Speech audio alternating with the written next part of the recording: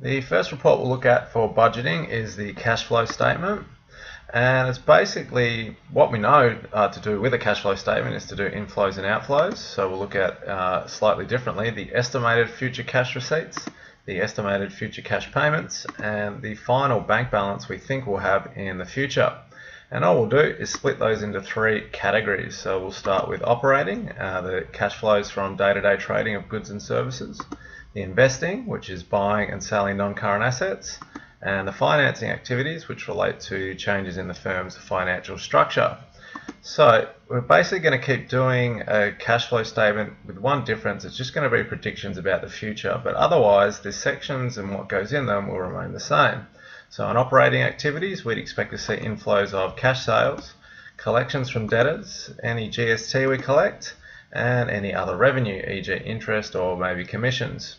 And the outflows, we'd have payments to creditors for stock, buying stock with cash, paying any expenses, and paying any GST.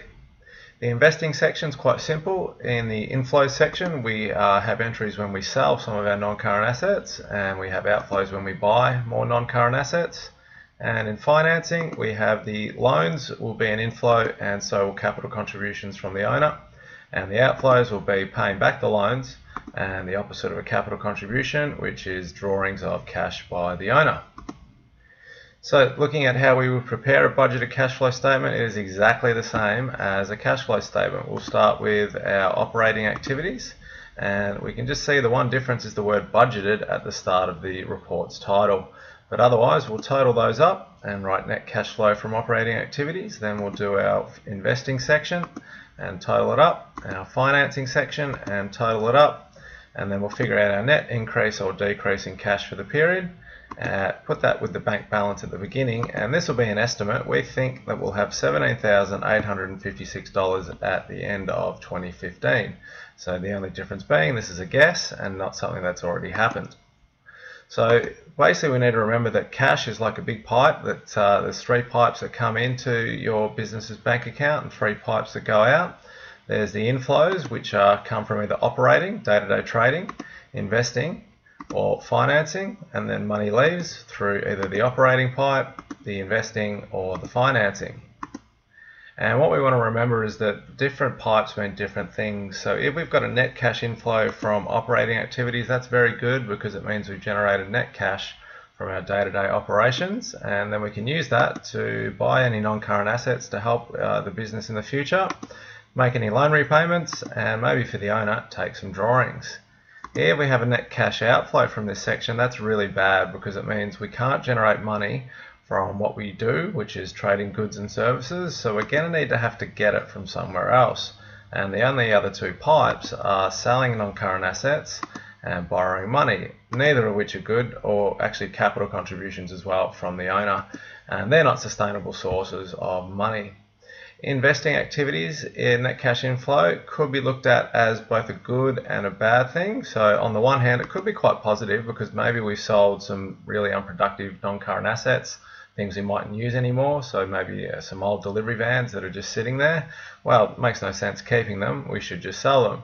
However, a net cash inflow from investing could be bad because it's not sustainable, because it means that the assets we've sold won't be able to be used to make future cash and revenue, and eventually if we keep doing that we're going to run out of assets to sell.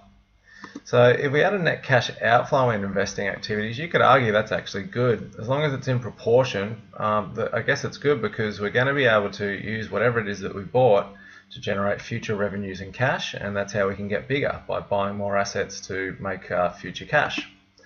And net cash inflow from financing is bad. If money's coming in that pipe, it's only coming from either borrowing money or the owner contributing capital. And again, these are not sustainable. It means that we've increased our debt if it's from borrowing, and any borrowings have interest on top, which will increase our expenses. And also the owner's not an unlimited pool of money. The owner has to, can't continually support the business, so a net cash inflow from financing is bad. Net cash outflow from financing, on the other hand, is actually good, and what it means is that that money's been spent on paying back loans or making drawings to the owner. Now again, if this is all in proportion and done correctly, this is going to be good because it means we've got lower debt and lower interest, and the owner is actually making money from the business, which is why everyone goes into business.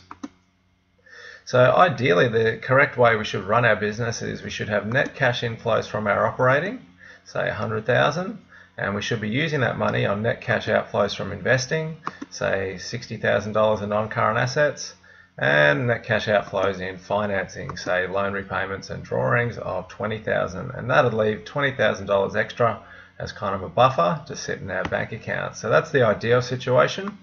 Looking at some negatives though, for example, if we did generate 100,000 from operating, that's very good on its own, but not when we compare it to, say, maybe we spent 130 from investing. We went and bought a whole bunch of non-current assets. And for us to survive on a day-to-day basis, we're going to need money to pay the bills.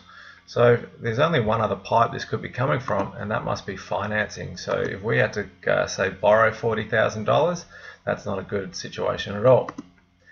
What about this situation where we actually generate for $100,000 from operating, which again on its own is terrific.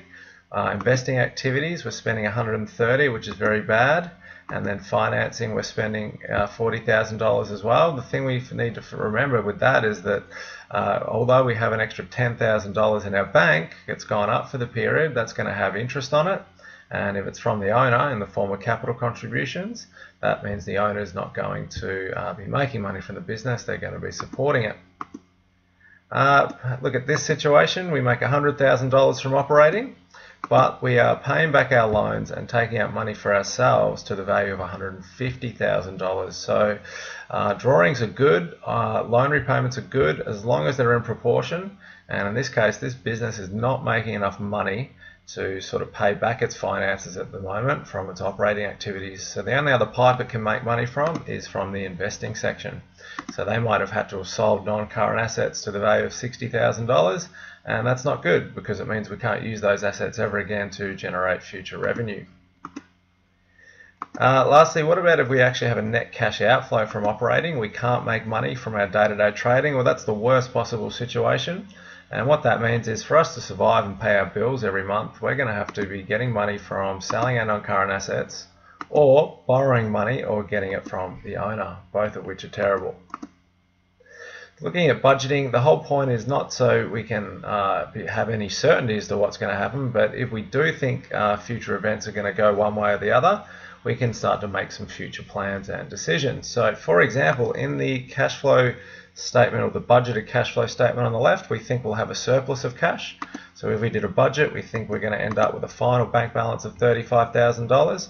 We can start to make some plans. So for example, we might choose to maybe buy some more non-current assets, maybe buy a lot of stock in bulk to get some discounts, maybe repay some of our debts a bit early, like our loans and our creditors, make some drawings for ourselves, which is a good thing as long as it's all in proportion. But on the right hand side, what if we expect a situation where we're actually going to be $35,000 in overdraft? Well, now we need to sort of start to think about some different decisions. Maybe we should contribute capital. Maybe we want to look at getting a loan from the bank or extending the loan we do have. Maybe if we plan to buy some non-current assets, we defer that and leave it till later on. Maybe same with creditors, we call up some of our creditors and ask for an extension. Maybe we might actually need to extend our overdraft. So this is where budgeting is different. We can actually start to make some decisions now about the future as opposed to just looking at old events and trying to get some meaning from them.